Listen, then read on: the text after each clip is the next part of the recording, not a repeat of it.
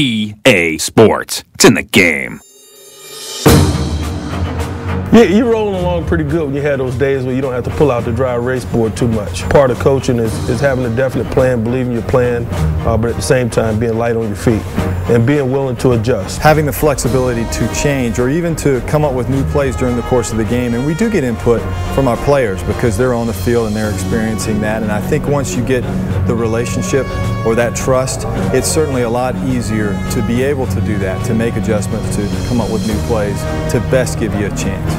During a game, you would change the way you're blocking a particular play, change the way you're protecting. We have a lot of plays that start off looking the same that are different.